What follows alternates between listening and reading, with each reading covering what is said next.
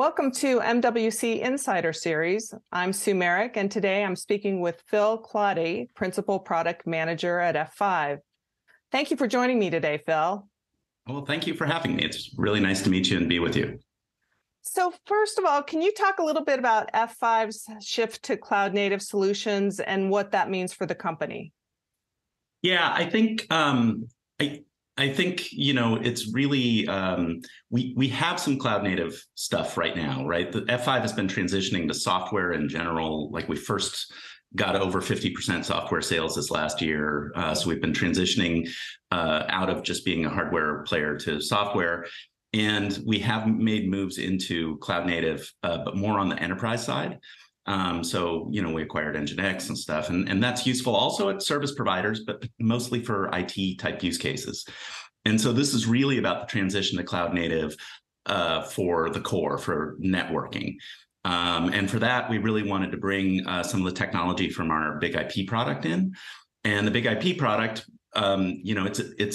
it was not originally built to be cloud native, right? And so it was nice because we actually were in the middle of a project to break apart the Big IP product so that it could be packaged in different ways.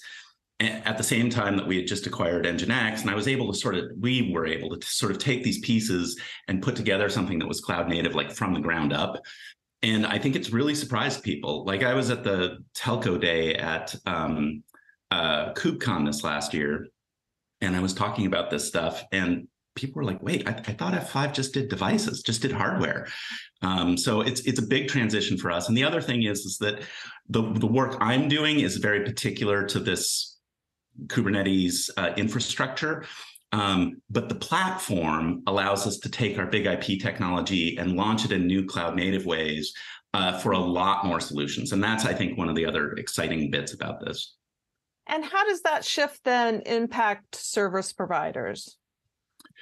Well, so service providers are taking a giant leap, like as they do every time they go to a new G. And the thing is that they decided they wanted to go cloud native. The standards started talking about cloud native. People were talking cloud native before it was clear what the tools were to go cloud native. And now it's very well settled that, like, if you're going to go cloud native, you're going to go cloud native with Kubernetes and in the sort of the patterns that Kubernetes gives you in that world. The problem is that Kubernetes didn't come of age for telco use. It really was, it came of age for enterprise and web use. Mm-hmm. And so in some ways, it's not actually fit for purpose. And so, there needs to be some kind of an adjustment at the infrastructure level to make Kubernetes work properly for the service providers. Now, you're announcing a deal with Verizon at Mobile World Congress. Can you talk about F5's collaboration with Verizon and why the operator selected F5? Yeah, part of the reason why I selected F5 is because the part we're playing is this sort of ingress, egress, the path in and out of Kubernetes. And honestly, if you're doing anything that looks like application delivery or load balancing, you're going to at least talk to F5. But I think, Verizon had a really clear vision, and they realized that there were going to be gaps. Right? They realized that as an early adopter, there were going to be gaps in how Kubernetes worked. And they actually analyzed some of those gaps pretty darn well. And so when we met, we were talking the same language. Often, if you're really early, you're talking to people who haven't really thought through what the problems are. Verizon had. And so that made us great partners along the way. And we were able to give them sort of our existing technology with some cloud native controls, I should say some Kubernetes controls, to get them started in their lab process, and then work with them on what our final product would look like. And so they were just great. They really understood some of the problems up front. And can you talk a little bit about why they selected F5, or do you know anything about who else they were looking at and why F5 stood out? Well, again, I don't think I can talk about who else they were looking at, except broadly. So I think they were looking at several, commercial things and open source things, and just putting it on their vendors to deliver stuff. I would say one of the problems is that nobody really had something that covered all of the gaps for using Kubernetes for telco, right? Sort of broadly, Kubernetes was designed to hide networking to make it easy for app developers. The problem is when your apps are networking, that doesn't really work. And so the sort of whole networking layer undergirding Kubernetes, it just kind of didn't work. And so you could get kind of part solutions that were, again, designed more for enterprise or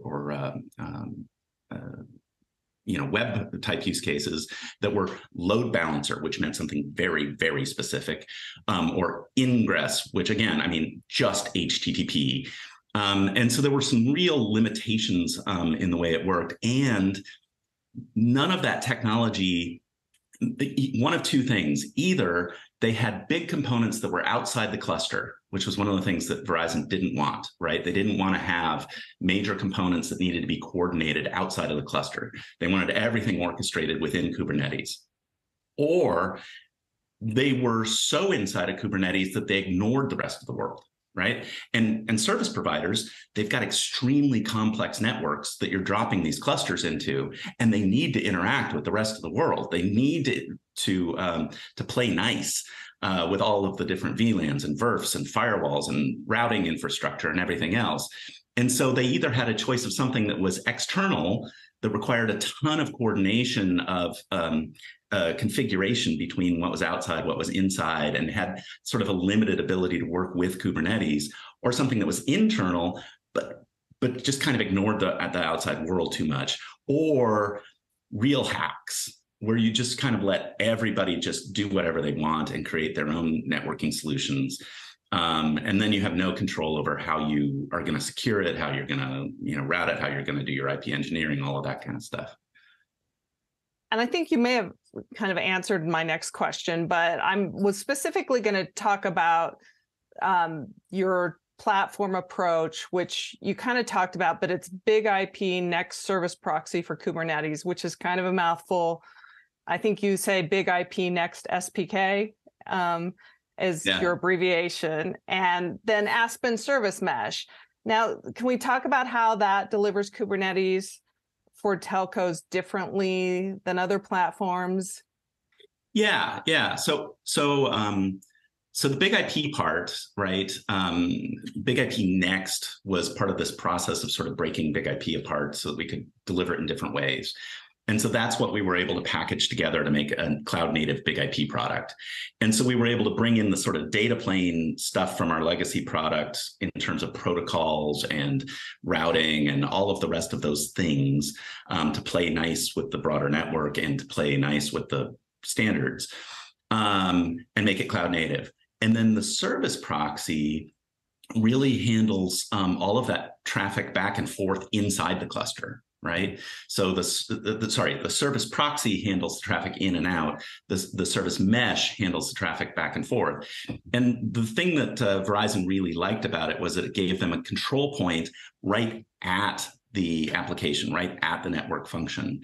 And so, like being able to get visibility into the signaling was a huge part of why they selected Aspen Mesh, because Aspen Mesh is built on open source Istio, right?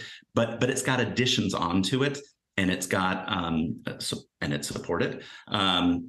So I think they really liked the combination of the service proxy, which gave them a connection to the outside world, and that was able to do that north-south, that ingress-egress, and the service mesh that connected things sideways and gave them control right at the pod. Now, if I understood right, too, it sounds like you think it's important to build for functionality that's going to come in the future. Can you explain that a little bit? Yeah. So one thing is that the progress to a 5G, particularly standalone 5G, it goes in stages. Like there's a first stage where people just want to get something going. They want to get certain network functions. They're really focused just on the 5G interfaces. And even then they're willing to just kind of hack around any problems they hit. They're not as worried about scale. They're not as worried about security. They're not, they're just trying to get the darn thing done, right? And then there's sort of the stage where they're doing it a little bit more broadly, and they need to start thinking about all of the network functions, not just the big name AMF, SMF, right? And they start having interfaces to 4G functions and legacy stuff, and they start looking at a broader picture, and then they start doing it really at scale, and you need performance and all the rest of this. And one of the other sort of parallel things that's happening is there are some standards happening inside of Kubernetes around how to evolve this ingress egress, this path problem for Kubernetes.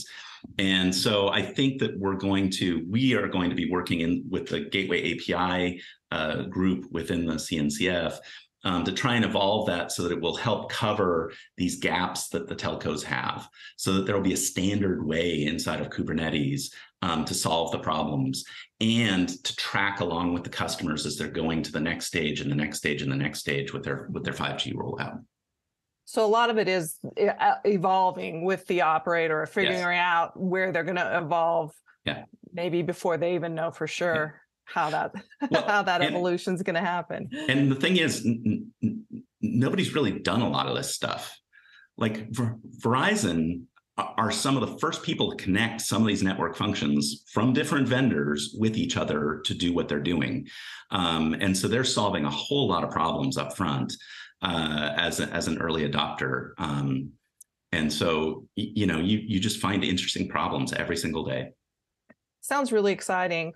Well, thank you, Phil, for joining me today. It was great talking with you. Thank you very much. It was nice to meet you, Sue.